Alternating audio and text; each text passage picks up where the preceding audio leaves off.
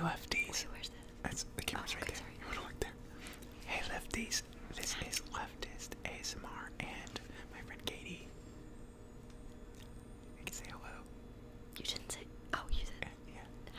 Yeah. Hi. And today, Katie's been visiting me from. Okay, well, just a little backstory. Not backstory, but more information. Katie was visiting her mom for Christmas and her family in New Jersey, and we're from like right outside of New York and New Jersey, and I live in New York. So Katie has been quarantining for the past month actually. Long time.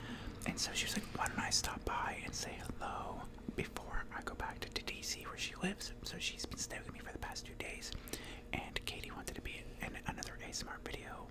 Yeah, I was begging. And as you may remember, she was actually already in one of my ASMR videos, and I'll put the link in the description box below for, I think it had to do with talking to your racist white family members and like what to say to them. Yes. So you may remember her face, but today we're going to do a video about, it's like a more of a lighthearted video just about like high school and like how we met, how we became friends, just like funny stories about that stuff. I thought you might like to enjoy it, just like a long whispering ramble. And Katie has an amazing ASMR voice, so Eric and I are literally obsessed with talking about our like high school friendship. We just like love living in nostalgia and like talking about funny stories and like remembering funny things that the other person did. We could talk about it literally all day, so we'll try not to bore you, but we literally love this. yeah, exactly. So Katie has like a whole list on her phone right now. Yeah. Of like different stories that we remember that we were just like thinking of the past few days that we wanted to talk about, and then we also have some pictures to go along with some of the stories, Yeah. which Katie also has on her phone, which I'll add on the screen so you can see it sometime during the video. And then if like we have pictures that don't go along with the story, I'll just add them in at the end so you can see like me and Katie as adorable high schoolers. We also love looking at pictures of ourselves, so Yes, so we're gonna start now. Katie has the first story ready to go. well, so the first thing is, I forget if you've talked about this on your channel or not, but Eric and I were in marching band together in high school. That's actually how we met. And so a lot of the stories, especially like before Eric and I really became best friends, are just like goofy memories that we have from being in marching band together, because that's when we met. So I'm a year below Eric, so when I became a freshman in high school and started doing marching band together with Eric, that's when we met. So the first story is literally just from, it's funny because our very first story is a story from when we were in band camp. It's like that time in band camp. Okay, actually, in hindsight, don't think this is that funny of a story. Wait, what is it? So when we had this friend who was also in band camp, and they would always put out like those snack tables, and they had a bunch of Rice Krispie treats, and I like literally love Rice Krispie treats, so I would always like run over to get the Rice Krispie treats. And one day I went over to the table and there weren't any left, and I was like throwing a fit about it, but like carried on. And the day is going on, and we're just like, Where are the Rice Krispie treats? Like, we're all hungry. Like, who ate all of them? There's only like bad snacks left. Like, there was only like off-brand Cheez-Its left. We're like, where are all the Rice Krispie treats? so the day goes on, we're just like carrying on, and like one of our good friends is like doing something with this like instrument, and he like lifts his arm up, and out of his pockets fall like 10 Rice Krispie treats onto the ground. Yeah, it's like not that funny, but it was like so funny. No, because it's funny because Katie's reaction was like, Carlos, you had the Rice Krispie treats the whole time. And I was like so mad. She was so mad. That's why it was so funny. Because I had been complaining about it all day. Meanwhile, And he just like his face was like, full of Rice Krispie treats. we were all like, Yeah, that was funny. The second one is kind of about marching band too. Do you want to talk about like us always eating dinner in our breaks? yeah. So also, the laughing, hopefully it's relaxing. Like, I don't know. It's maybe obnoxious. I know we're I probably feel like, yeah, we should find like a relaxing way to laugh, like hop. I don't know, but okay. So we were in the marching band together, and at our high school, like right across the street, there like wasn't a lot of places to eat food. There was a pizza place and a Burger King, and like that was it. We're from New Jersey, like very New Jersey. Yeah. And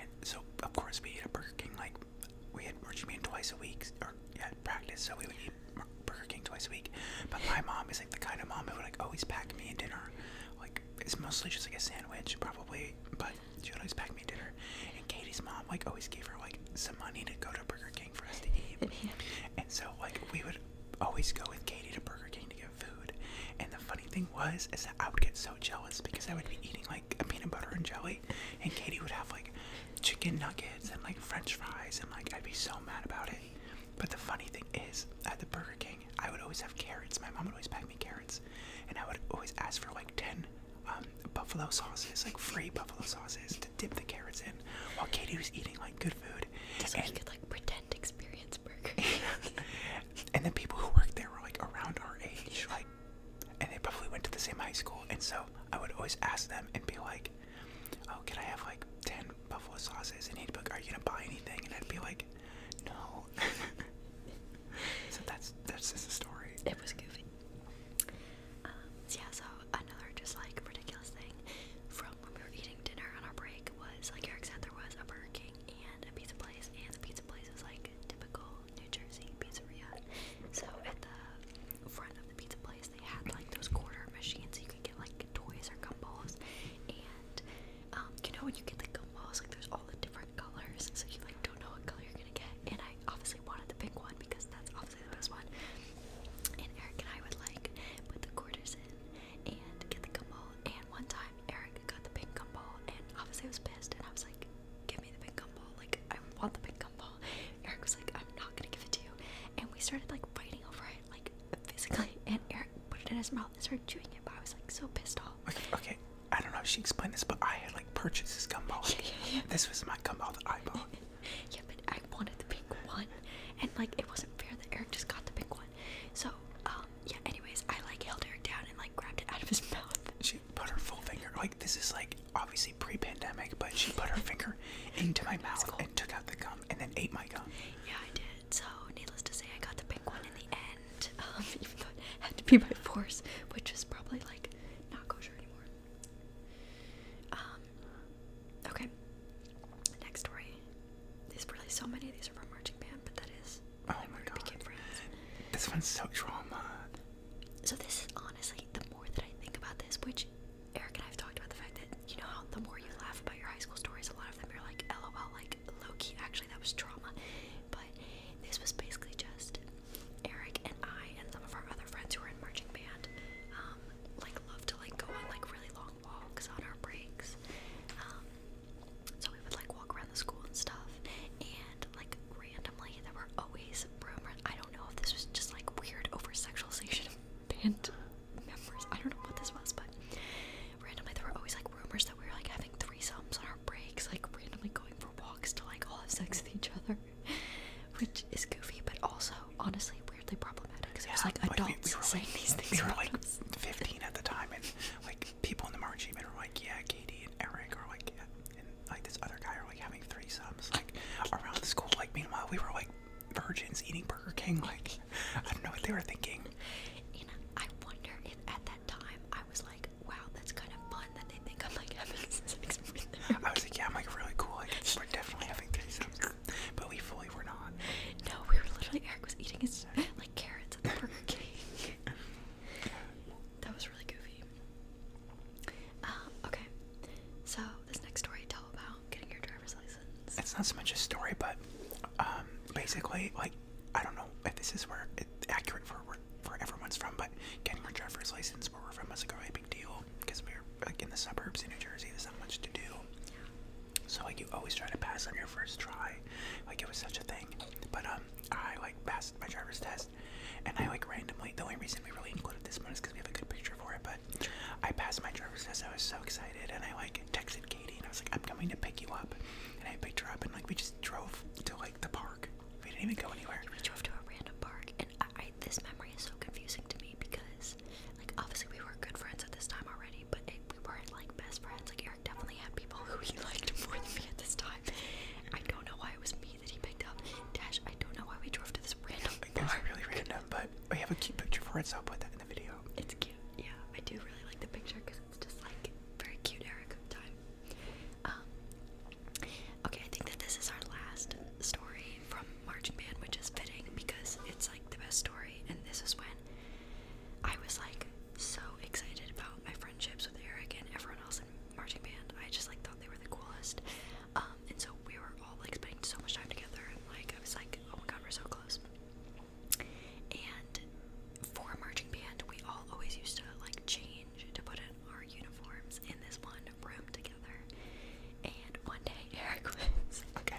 know where this is going. Like, I didn't read the phone. I don't know what story it is. Yes, you do. What other story would it be?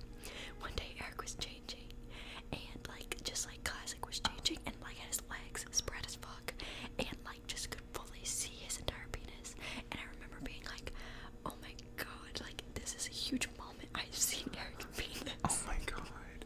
But I told you, remember, if then we were like at a competition, I made a huge deal of it. I was like, Eric, I have to tell you something. Like, something's happened. Like, we've taken the next step in our friendship. I'm like so embarrassed. I was also a year older, so like maybe she thought like Eric's so cool. Like, I saw his penis. I was like, Eric, I saw your penis today. I should have just told you, like, Eric, close your legs. Your penis. At that point in time, I still wear like boxers instead of boxer briefs. I still randomly wear boxers sometimes instead of boxer briefs, but that's probably why she saw it. LOL. Honestly funny. Okay, so the next story is about Six Flags, and if you're from like New Jersey, then you definitely probably have been to Six Flags. Love it. It's like we have like the biggest Six Flags in the country, I'm pretty sure, but our high school would randomly do so many field trips there, and one time was I think my junior year of high school and Katie's sophomore year of high school. She was dating this guy named Jose. Okay, you always tell the story this way, like it was thing about him. First of all, let's not say people's names. But first of all, it was not like. Do you want me to take that part out of the video? No. Okay. I'm sure he doesn't mind, but I'm just like, okay, I don't think that we did it like because of it was why. No, I don't think. Okay, well, let me tell the story. You'll see the photo and. Okay, so basically, Katie and I were at Six Flags together, and you know, amusement parks, they have like, they sell churros a lot of times, and so we were like, yum, yum, yum, let's get churros, and for some reason, that Katie thinks it's nothing to do with her ex-boyfriend. She was like, let's take this photo together where we're like eating it, like waiting in the tramp, so it looks like we're about to make out at the amusement park. And the funny thing about it was that we like were like both like, oh my god, that's so cute, like hot funny, but we did not realize like how awkward it was gonna be when it was so short. For some reason, it was so short, and we put our mouths, and we were both like so close to each other. We're like, this is honestly uncomfortable. Like our faces were so close, but so we did make for a cute picture, and I don't think I did it just because of my ex-boyfriend. I low-key do think you did that for that reason, but it's okay. Okay, so this one is actually Hawkwatch. It's actually like a full story, and it's like one I still tell because it just was like so weird. So I'm gonna tell it, and you just add in. So there's this spot in New Jersey that Eric and I love to go to. It's just like a mini hike and like an overlook, and we decided randomly to go to the overlook at night one time, and we did this with a couple of our other friends, one of whom is Eric's roommate now, our friend Jivon. And so we decided to go at night, which obviously in hindsight for a lot of reasons was a stupid idea. Like, first of all, just like bears, literally there's so many bears in New Jersey, but also like murders and ghosts, like it's scary. It wasn't just like night, it was like midnight, it was like late. Yeah, it was like scary, it was like, yeah, it was like pitch black, And we were like 17, there's no lights. Yeah, like it was a weird thing to do. Yeah, it was not well, but anyways, we did it, and we definitely were scared the whole time. Like, we were like, this is creepy and like scary, and like low-key regretted it, but we like got all the way up there, hung out, like had a good time. And as we're on our way back down, we're like close to where you park your car, and we were the only car there when we went. We see cop lights, and so naturally we're like spooked, and we're like, oh no, like what the fuck, and we're kind of like hiding, like should we not go down there? But our friend who drove was like, no, they're gonna tow my car, like they're gonna tow my car, we have to go.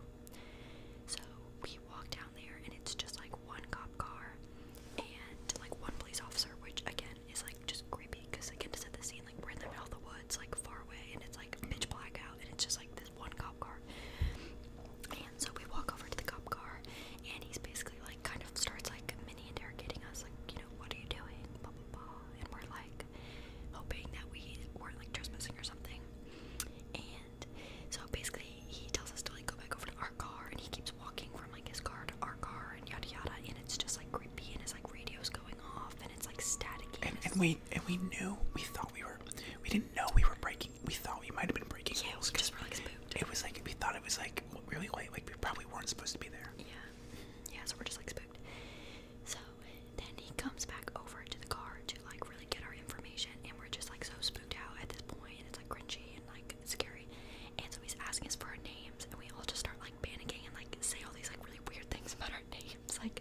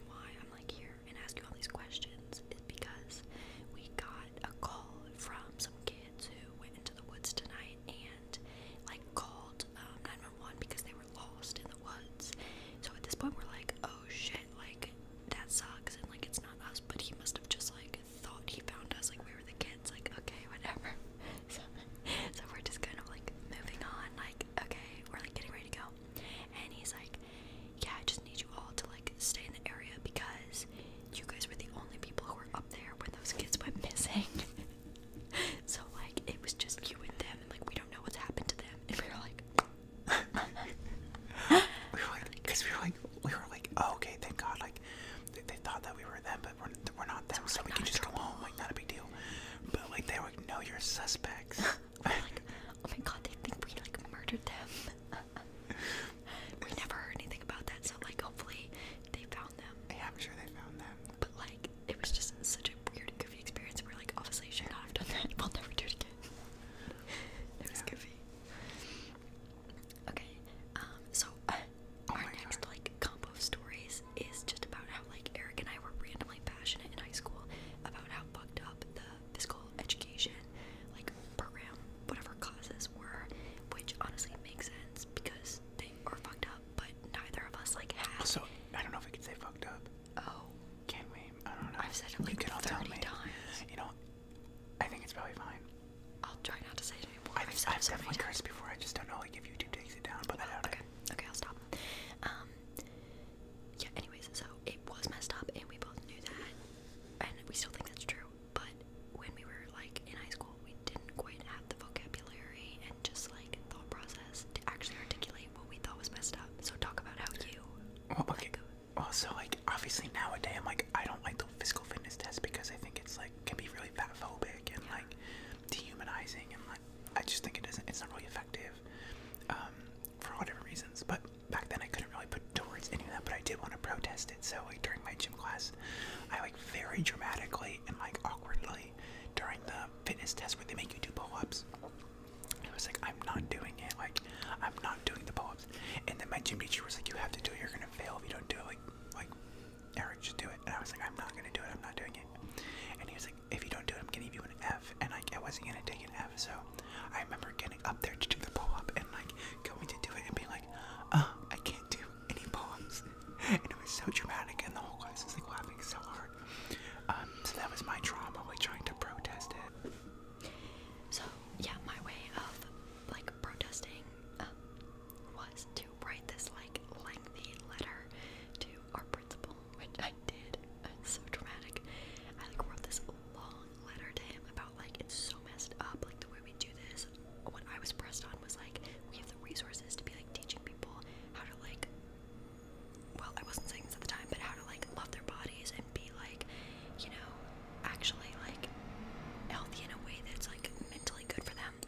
But anyways, I wrote him the whole letter, delivered it, and then randomly that summer I worked at the high school, so I was like there all the time, and like a couple times the principal called me into his office and I was so jazzed. I was like, oh my god, like he read my letter, like he's so moved, like he's gonna change everything at the school. But I was working for the janitorial staff as a painter, and he was just like, can you paint my office? So he was not moved, needless to say. He never brought it up, so that was unfortunate. This is really short, but basically, there's this kid in our high school. His name was Matt, and like he was pretty well known for being a pothead. Like he just smoked a lot of weed. Like that. He was pretty. I feel like that was like his identifier. People just knew that he smoked a lot of weed. It was just not a bad thing. It's just something about him. But it's funny because Katie and I were not really that close at the time, but we both had our first time getting high at this guy Matt's house, and mine was on Christmas Day. We watched like Kill Bill, and we smoked out of a Gatorade bottle, and I remember just being like really, really high and super confused. But Katie, you can tell yours. But we didn't get high for the first time at the same time. We separately got high for the first time at the same guy's house. Yeah, both of us just had weird experiences. I randomly got high at his house, like so high, and like passed out in his bathroom, and just remember, you know, when you're just like tripping out, and I was just like tripping out, but it was just so random because I literally didn't even know him well, and it's just so random that both of us like got high at his house, just like so goofy and random. Okay, let's just jump to talking about like when you and I really became best friends, like your senior year. Yeah, so I think a big part of why I became so close with Katie later on in high school is because I came out of the closet as a homosexual. And like, you know, it's not a super popular thing to do as a high schooler. So I was in need of friends for sure, and we'd always been friends throughout high school. But when I did come out, I never really fully came out, but I came out to a few people my senior year, like toward the end of it. And they were not like the best reactions, unfortunately, from the people in my life. But Katie was like a super supportive friend at the time, and we became really close after that. And so I guess that's kind of like on my side, like why we became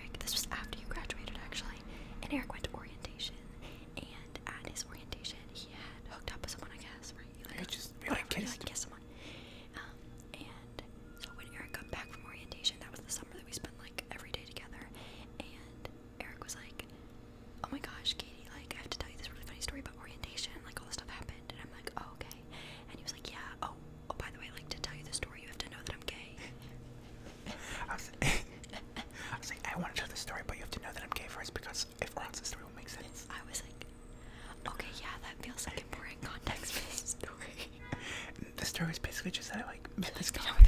He's like, the story was that I'm gay. Yeah, funny. And then the Katie's drama, again, like irrelevant. We're not trying to unpack all that, but it was a falling out between her and some friends. And I remember like it was super dramatic in the school because like just Katie, like I don't know, just was popular, quote unquote. So people, I wouldn't say it that way. but people knew who she was, and people knew You about were just like, I caused a shitstorm. People like knew about the drama she was involved with. And this one girl is like so like random and irrelevant. I would say her name wasn't, but I would say her name was Sarah.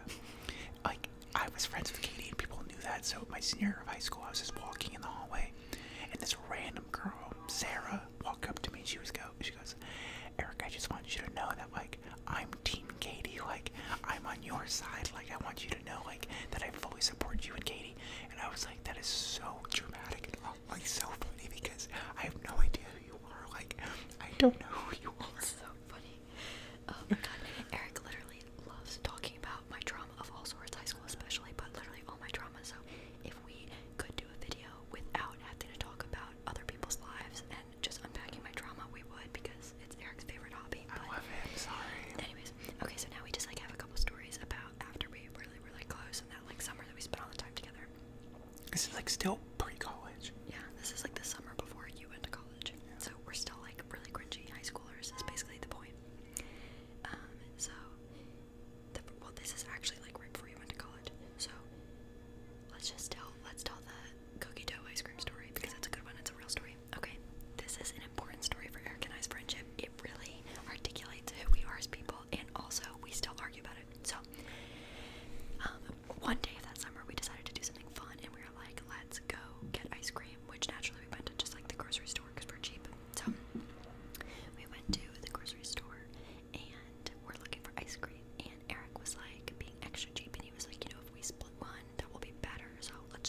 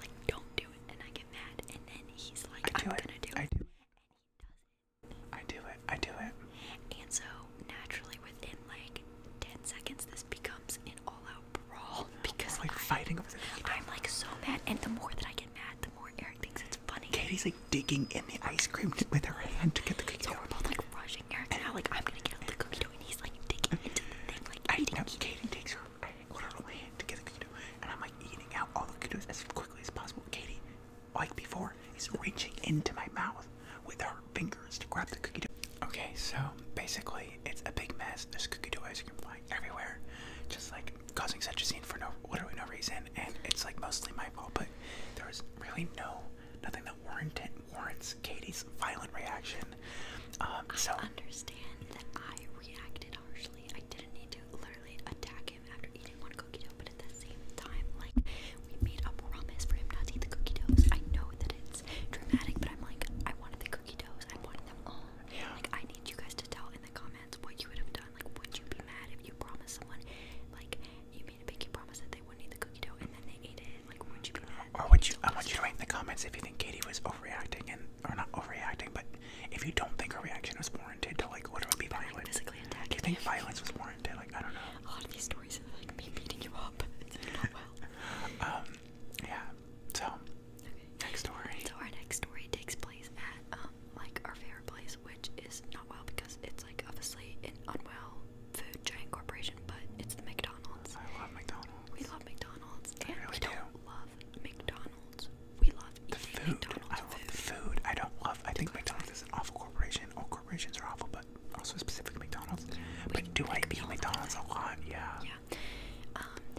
Anyway, so we spent like so many days literally hanging out at the McDonald's, which is like classic suburb vibes, but also just like us vibes. And so every day we would go and get like McFlurries and French fries and stuff. And one day, Eric, I don't know why I love this story. Eric went to go get the McDonald's, like new milkshake. Right? It was like the Dulce de Leche. So they were like advertising the Dulce de Leche milkshake. It was like caramel. It's super like they're advertising it everywhere. So I was like, oh god, I want this milkshake so bad. Posters all over, Like on TV, everywhere. The Dulce de Leche, Dulce de Leche. Like you gotta try the Dulce de Leche shake. So I was like, I've gotta try it. I get the Dulce de Leche shake at McDonald's with Katie, and I'm like, okay, can I have one Dulce de Leche shake? Like, can I just get one? And she was like, the person working there was like, oh, so like chocolate or vanilla? And I was like, Eric's like, Dulce de Leche. I'm like the Dulce de Leche. She's like, chocolate or vanilla? I'm like, oh, like, so there's like literally the huge poster that says Dulce de Leche shake behind me. So I'm like, I don't know, like the Dulce de Leche. And then he's like, maybe like there's a chocolate Dulce de Leche and a vanilla Dulce de Leche. So I was like, chocolate. I'm like watching this all go down. I'm like, where's The woman working there was not having it. She's like, okay, chocolate. I said, okay, chocolate. And I get the shake, and I'm like, for a minute, I'm like, okay, I guess this is like the Dulce de Leche chocolate shake. And then I'm like, halfway through, I'm like, I'm pretty sure this is just a chocolate shake. I don't know why the story is so funny to us, but literally just picture Eric like at the McDonald's with like 1,000